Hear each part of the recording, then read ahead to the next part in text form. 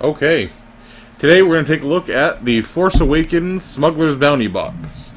We've been anxiously awaiting this one. We're part of the Marvel Collector's Box, and while Villains was a bit of a letdown, overall we've been very happy with it. So we've anxiously been awaiting this one. We've already looked through it. We're really just going to open it up, look at all the pieces, and just talk about whether we like them, the quality of the pieces, the things that come in it.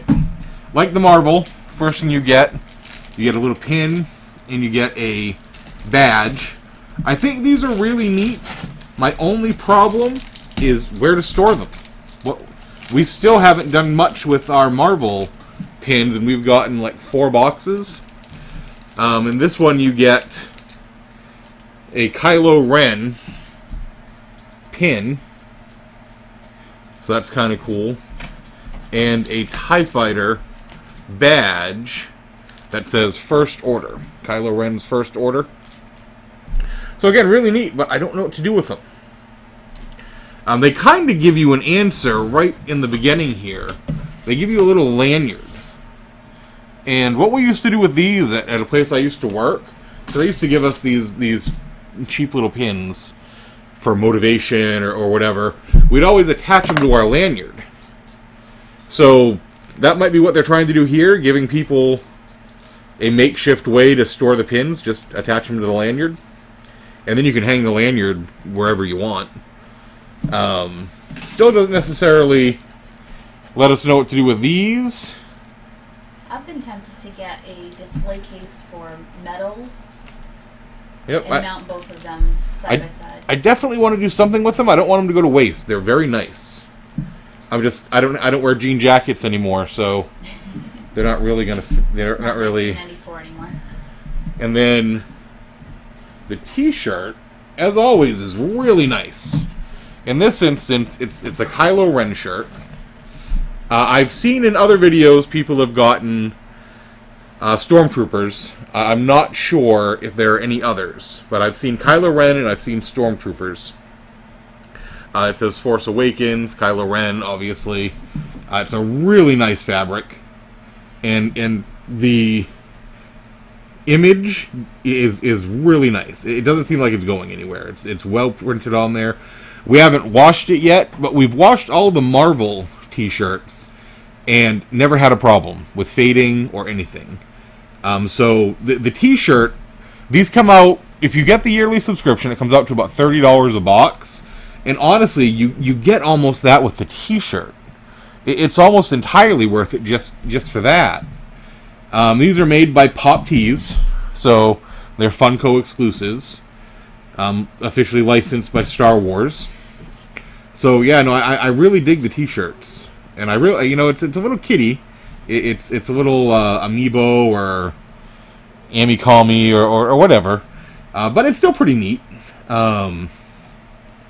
And I think it'll appeal to a larger audience, perhaps, than if it was like a hardcore. And I have my own hardcore shirts that I get from Ripped or wherever. Then we get in. We knew we were getting a chrome Captain Phasma. They announced that early. I wasn't sure if she was going to be an extra or what, but she's just one of the two you get. Let's see if I can open her here so we can get a good look at her.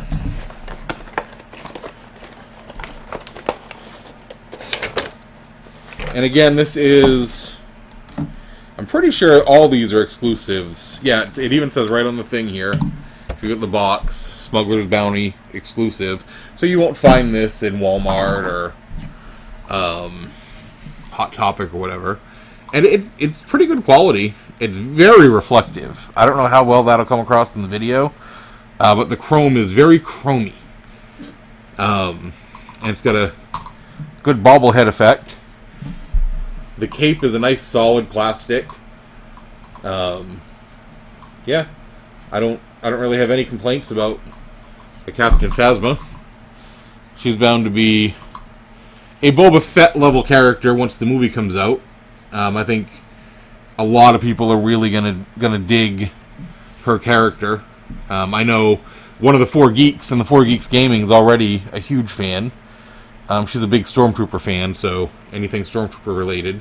and them getting a badass leader finally after, it's only been 40 years. So, so yeah, Captain Phasma gets a thumbs up for me.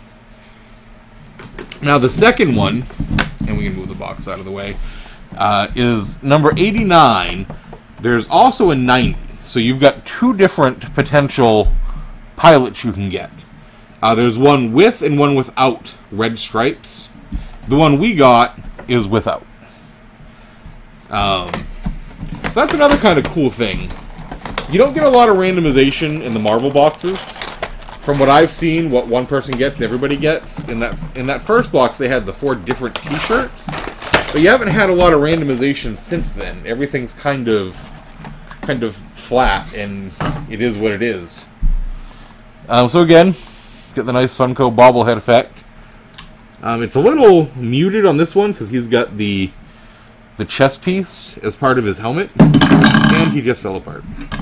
But it looks like that's fine, because it looks like they're designed to come apart. They got little pegs. You just popped your back on. So he just pops back on. The bobblehead effect is muted. It is not as prominent. You can go crazy with Phasma and the bobblehead effect. You're not going to get that with the TIE Fighter pilot, because, again, the chest piece is connected there. But I think he's really neat looking. I wish we had gotten the one with the red stripes, just because this is a little plain. But I'm not going to argue. I mean, it's just red stripes. And again, you're going to spend $30 for the box, roughly. You're going to get 2 Funko. You're going to get the pin and the thing. And this is a little extra, which I think they put in just to have a place to put the pins. And then the T-shirt. So this T-shirt figure, if you got this on T-Fury or Ripped or something, you spend $15. I think suggesting low. You might pay up to $25, but say $15, and then these are each $15 if they were regular Funkos. But since they're exclusives, you might be able to double that. So you're looking at between $45 to $90 in quality stuff. Even if you go low, $45, you're getting $15 more plus the little extras. So if you haven't invested in this and you are a Star Wars fan and you like Funkos and you like T-shirts, I can't recommend the Funko exclusives, the Marvel and the Star Wars enough. I haven't really been disappointed with any of them. And I've been way more consistently happy than I was with Loot Crate. Loot Crate fell fast for us and never recovered. But we've now got a total of 5 boxes, 4 Marvel, 1 Star Wars. And we have everything on display.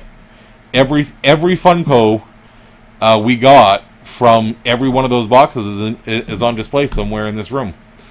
So yeah, nope, it definitely gets a thumbs up for me. The inaugural box for Star Wars gets a double thumbs up. We didn't get anything cool like we did with the Marvel with the Hulkbuster Iron Man, and I was really hoping for a Kylo Ren Funko, but those are nitpicks. Overall, I'm very happy. Like I said, you're probably averaging a $60 value, so good job from me. Alright, thank you for watching. If you liked it, learned something, enjoyed it, give me a like, give me a subscribe, and we'll talk to you later.